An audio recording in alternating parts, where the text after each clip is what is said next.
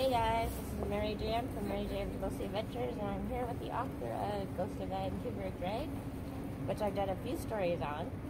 And so now I finally get to meet him and interview him, and I also got the book signed. If I can open it. Signed copy. So make sure you get the book off Amazon. Amazon.ca and .com, but Amazon for CA Canadians is the best way to go. Yeah, which is cool. And so how did you start Ghosts of Vancouver? Oh, well, it started as the website, ghostsofvancouver.com, about 11 years ago. I've been interested in ghosts since I was a kid, and been to a lot of haunted sites around the world, mostly in the UK and here in Canada. And I just thought, well, nobody's written a website or really done a book about the Ghosts of Vancouver. And I thought when we started that I'd get maybe 10 locations if I were lucky.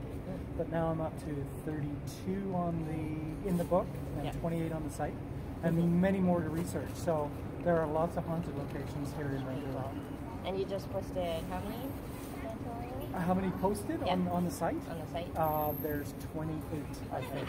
Okay. But all the new ones that I find out about, I only put in the book now. Oh, okay. Not because I'm being greedy necessarily. I mean, it's nice to sell books, right? But also, unfortunately, I get some bloggers around town, especially at Halloween, that steal stuff from me and they don't give me any credit. Some do, which is really nice, but a lot don't. And so I figure, hey, if they want to learn about new locations that I found out about, they're going to have to buy the book. Right? Yeah, that's good. And we're behind... We're at Jailer's Muse in the entrance. And you had a story on that one, right? Yes, Jailer's Muse, you know, Gastown is the most haunted area of Vancouver, and I would say Jailer's Muse is one of, if not the most haunted location in Gastown, and other than the waterfront station, which is super haunted. Yeah. Love Jailer's Muse, has a lot of history, and you even come in here and it just feels cool, right? Especially at night. Yeah, exactly. Spooky. Yeah, it can be a bit spooky. Yeah.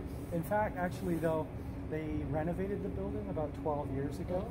It was even spookier before because they've made a lot of this very modern, right? And before it was less modern and all brick and everything and not as many lights. It was really cool, but it's still cool. That's cool. And what is your favorite story in your book? What's my favorite story? Yeah, in your book.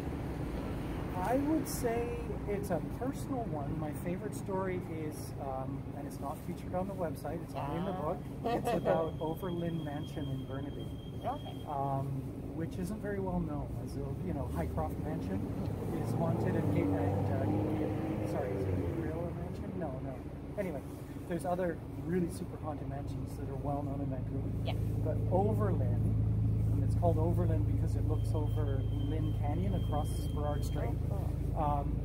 Is this old place. I think it was built in 1907 or 08. It's now owned by an old folks home next door, and they use the house for special events as well as for filming, as a filming location. They film paranormal in there, and I had the privilege of going on a ghost investigation, a paranormal investigation, 2 summers ago? Yeah, 2 summers ago there. And wow, I mean, stuff just kicked off right away. It's very haunted. When we were just setting up, there were banging noises and footsteps. When we were just having a little meeting before separating and going throughout the house, my colleague Marlene felt a cold spot. And we brought the Mel meter over, you know, the meter that reads temperature and EMF, and you could see the temperature just drop down. And it was a summer night. It was warm otherwise. And then we heard footsteps and all kinds of things. And we recorded the voice of a man in there who coughed. And then about 3 seconds later said, "Me." And we weren't sure what we picked up, but we definitely heard it on this camera, right? But there's no video of this guy, just the audio. And then a couple of months later, when we did the reveal to the lady who runs the house, she heard that and she said, "Oh, you recorded the coughing man." The lady told us that in the early 1900s, they have a hospital for tuberculosis patients. So they figured he was one of them. So it's my favorite because I was there, I experienced these things, and it's a very cool, spooky old house. Nice. And do you consider yourself one of the people that can sense ghosts and stuff like that? No, I wish. I think we were chatting earlier. I'm about as psychic as, I don't know, that brick wall. I don't pick up anything like that. I will occasionally go into a location, whether it's here or in an old place in the UK, and I'll go, yeah, I bet there's ghosts in here, and usually I'm right. But of course, when you go into an old place in the UK, let's say, odds are it's probably haunted anyway. So, but I do work with people when we go investigating that say they pick up on stuff. Okay. Yeah. And what are your plans for future books? I'll continue to expand on the Ghosts of Vancouver book. This is your first one, right?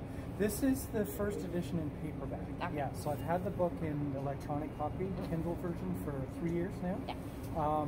But yeah, I'm really excited to have it in paperback. It's just feels bigger. Yeah, it feels good to have a book in your hand, right?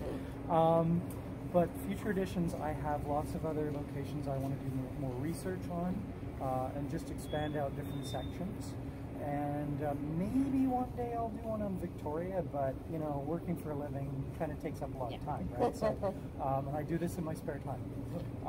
But yeah, I want to make it thicker and thicker and thicker. There's 20 plus more locations I could add, but I want to get more corroboration, because you read stuff online about these places, and sometimes you wonder, well, are people telling the truth, or they're just making up stories? That's so why I prefer books. Yeah. So I just need to do more research about a lot of different places.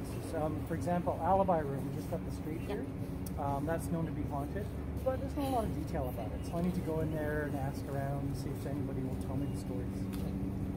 And is there any place in BC that you want to go check out that's haunted? Oh yeah, probably lots.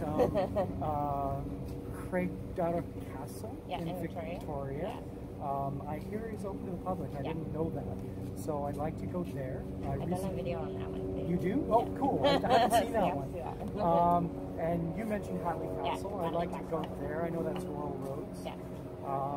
So yeah, there's lots of places I'd like to go that I still haven't been. Anywhere outside of Canada? Outside of Canada? You've been to London, you were saying. Yeah, my wife and I are originally from the UK. I was born there but grew up here, and my wife came later. So we go to Wales every year. Okay. I'm always looking for new to me, haunted pubs or castles. Those are my favorite. You know, I mean, what's cooler than a haunted castle or a pub, right? Yeah. So there's some on my list. We're going back in June for 3 weeks. There's some on my list to look at there. And probably going back to some favorites in Wales. There's a favorite place of mine called Marvin Park, where there's an old manor house that's very haunted, and just up the way in the same area is a graveyard where my grandmother and grandfather on my mom's side are buried, right next to an abbey, and the abbey's haunted. So that's my favorite place. I like to go there and check things out. Yeah. That's cool. And there's a lot of ghost tours and a lot of ghost videos, as you can see. Yeah. So why did you choose to do books? I like writing. I like, you know, I'm an adult educator, so part of what I do for a living is writing and editing stuff, textbooks, online courses, that kind of thing. I just really like writing. I like the creative process and then fine-tuning stuff. And it's something that's, I think, more easy to do in my spare time.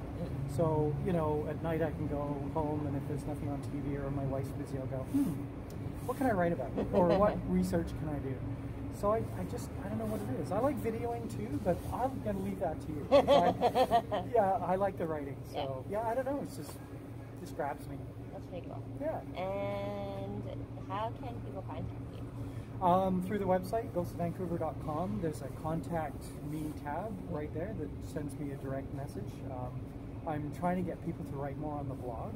A lot of people are shy though, you know, if they've had a ghostly experience. A lot of people don't want everyone to know that, because maybe they'll be judged as being crazy or something. But yeah, I'm always open to receiving stories.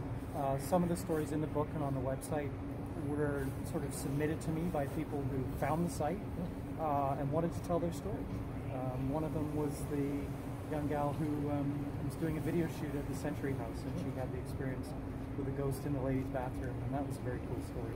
Oh. And there's others too that I love getting those. So if anyone has a real life ghost story about a sort of a public location around BC or Vancouver, let me know.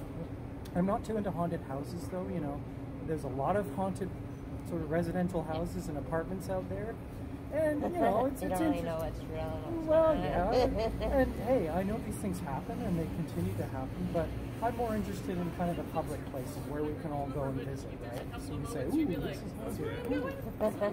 And is there anyone that has inspired you to keep continuing to look for ghosts?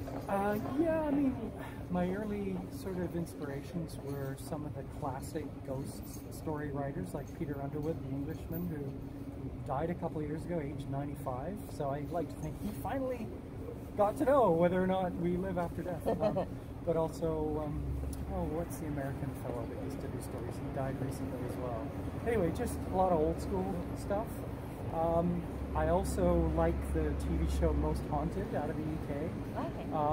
Out of all of the kind of ghost hunting TV shows, I still like that one. They're still making them. You can see them on YouTube. Of course, being English, I like to see the cool old castles and locations that they go to.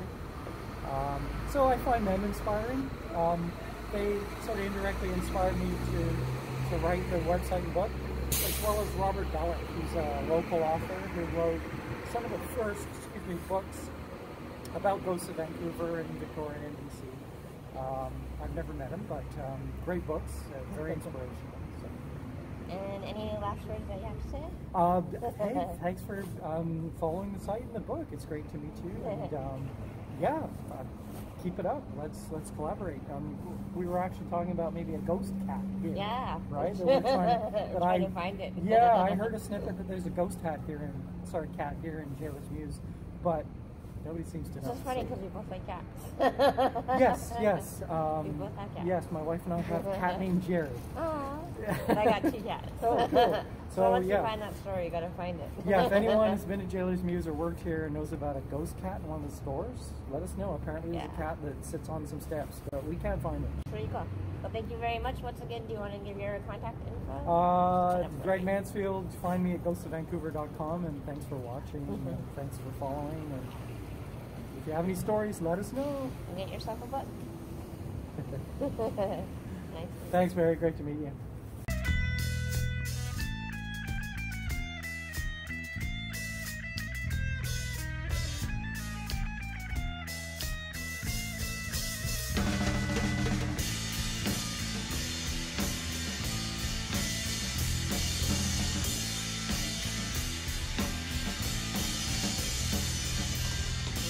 Strap around your waist.